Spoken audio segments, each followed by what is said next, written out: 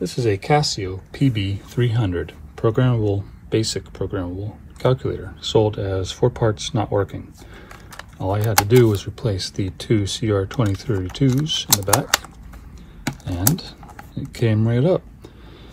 The basic is pretty nifty. If we go mode 1 right, program 0, let's do 10 I equals I plus 1, 20, oops, print I, 30, go to 10, then we go mode 0 for run, program 0, good, and we run it, and it's not doing anything. Oh, every time we do print, it goes stop, so you have to step through it every time there's a print command. But if we go look at our listing, oops, so we're going to edit 20, line 20, we're going to put a semicolon on there, which means continue the line. There. Go back to run. So there, it fills up the line and it very slowly scrolls across, giving you time to read it. Or maybe that's just how fast it can process a screen buffer shift. But yeah, it works pretty neat. The only issue though is the printer. Make sure the printer is on mode 7. Printer came on, doesn't work. If we look at the back, there's a power rating for 3 volt times 2 or 4.8 power supply, 4.8 volt power supply, which is akin to some NiCads in there. It says charger, so there's some internal batteries in here. I'm assuming that's what's going to drive these, since the coin cells aren't going to give enough power to bring that up. So let's pop it open and have a look. I have 2 Phillips screws.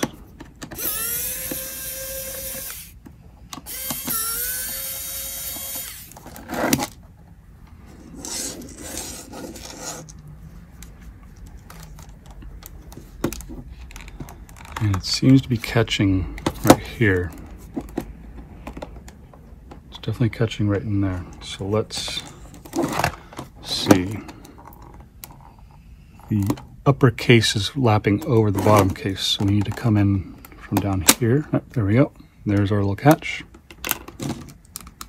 And how will this one open? Perfect. There we go. There's our battery pack.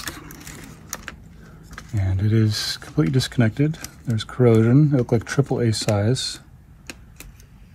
Okay. So the positive lead is broken.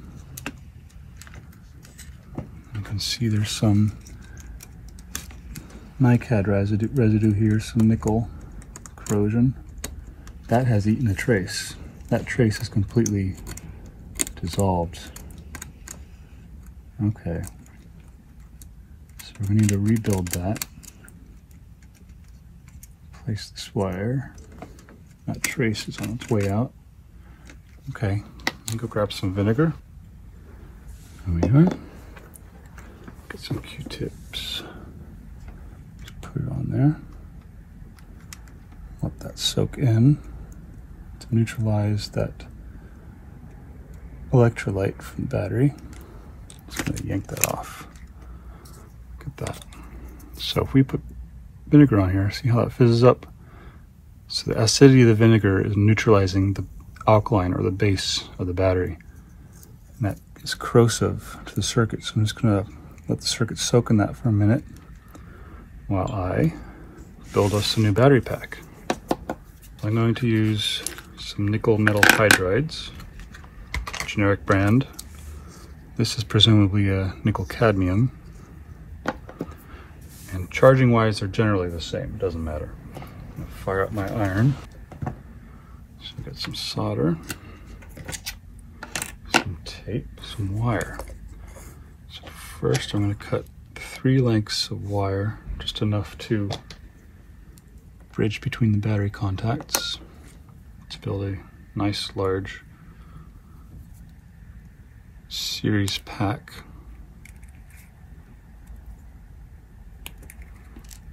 And make our own little leads, which are roughly about 2 inches long.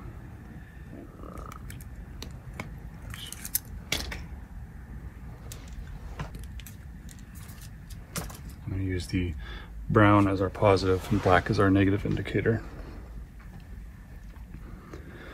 Now when soldering batteries, I like to make sure it's nice and hot.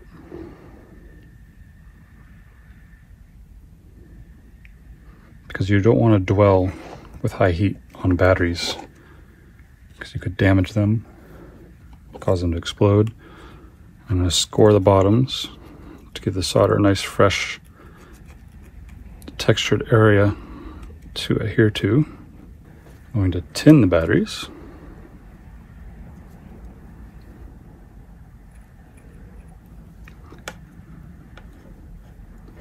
I'm using a moistened finger, i.e. covered in spit, to rapidly cool that so there's no lingering heat on the battery. So I don't want to damage the cells.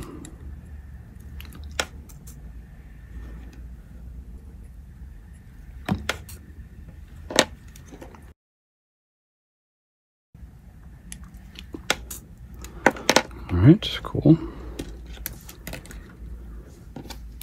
Let's get our battery links stripped and ready to go. I'll also tin these.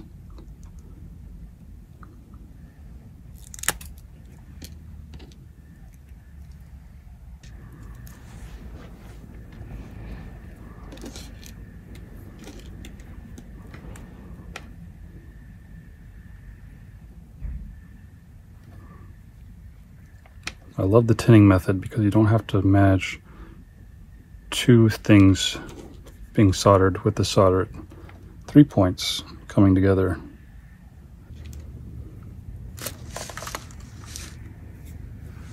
Where'd my black wire go?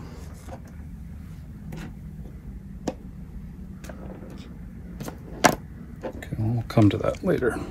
Not sure what happened to that. Did I brush it off the table? Oh, well, anyway. So we'll blob of solder there, solder ready to go on the wire. That was quick.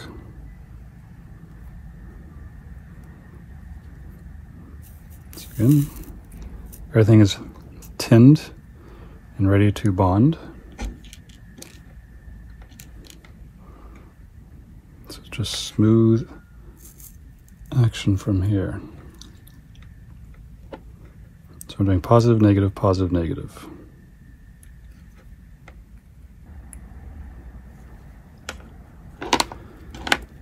Okay, so there's our battery chain. I'm going to start insulating things, make it look a little cleaner. I don't have shrink wrap on me. That would be ideal. Just cover the bottom.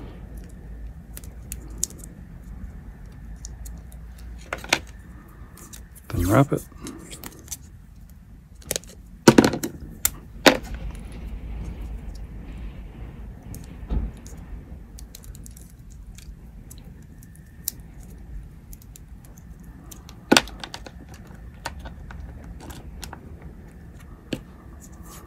And wrap the middle.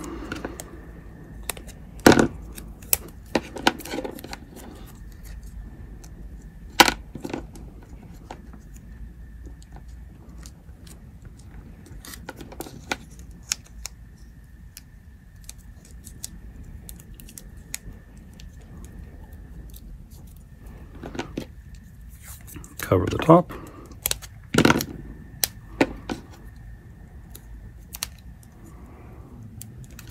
And then wrap that.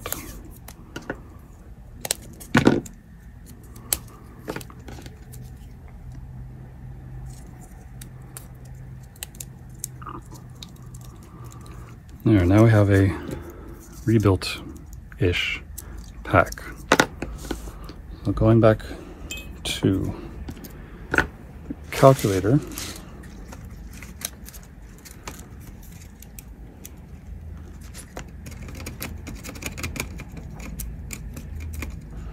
the yellow wire was positive, green was negative.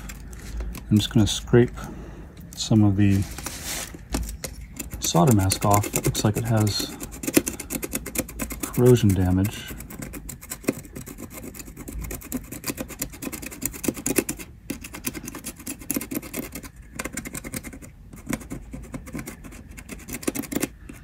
It tends to flake off pretty easily.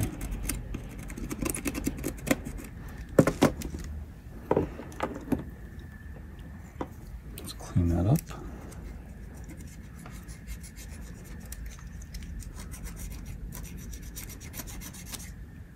Well, the copper's all intact. I mean, it is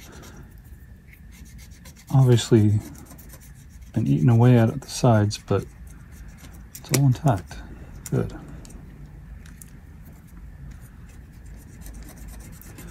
I'm going to go ahead and lay some solder on top just to reinforce that.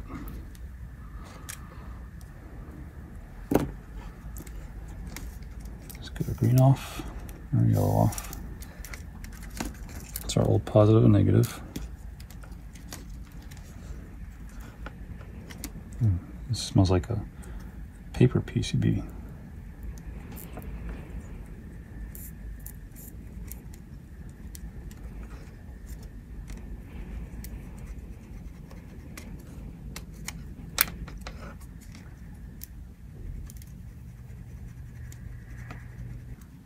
Okay.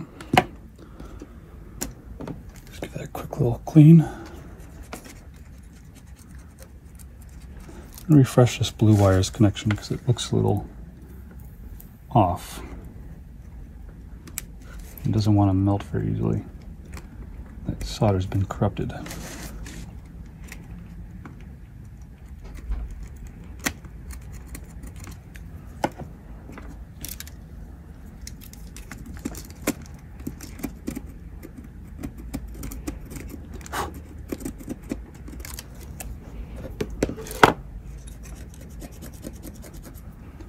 Goes to the negative, the battery. So I'm not sure why it has its own pad way down here. Alright, let's attach our battery pack. So negative was on the green, down here. Okay. Positive was up here, the yellow. There we go. I suppose I should bring this over the battery pack. Well, better yet, start over. Let's bring that in from over here.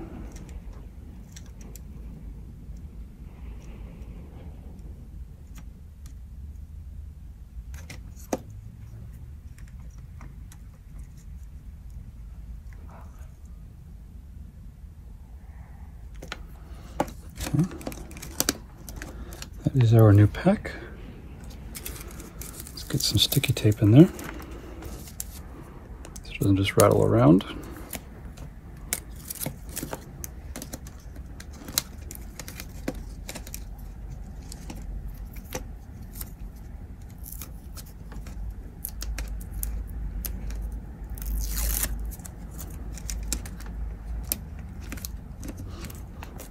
There we go, nice and snug.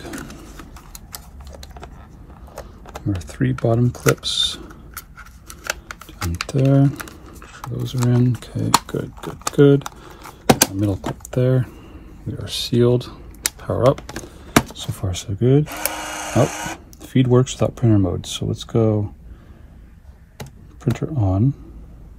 Oops, mode 7 on. Okay, 1 plus 2. Oh, it works. 1 plus 2, 3. Awesome. Cool. So let's go to, let's see, can I print from run mode?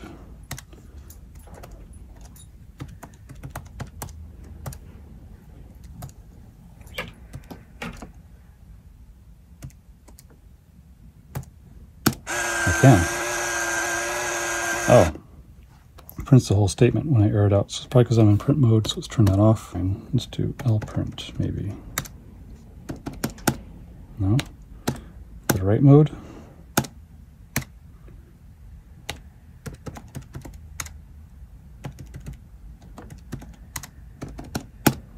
Nothing like that. Let's go back to run mode, printer on, and run it. Huh. So it scrolls faster because it's printing. That's cool. So it does slow the display down when it's not printing, so you have time to read it. If you have the printer on, it doesn't bother because you're going to be able to recall it off the printer tape. Awesome. So this thing is fixed. Very cool. Now, one more thing I'm curious about with the pausing and the printer mode. If we have multi-line prints where it would make me step through it, would still force me to step through it. So 10, get rid of this semicolon. Let's do the number plus my name, or my handle, I should say.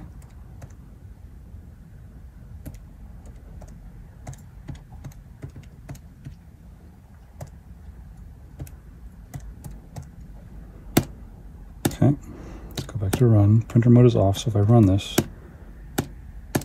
it's number, my name, number, my name, number, my name. Okay, stop, turn the printer on. Now what happens if we run it? Okay, it is zooming through. It doesn't make me step it. So, number, name, name. Cool. Stop. It's enough.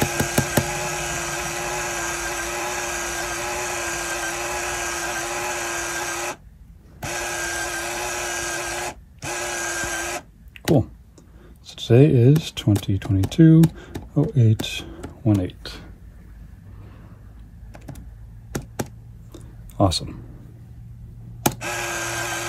1996.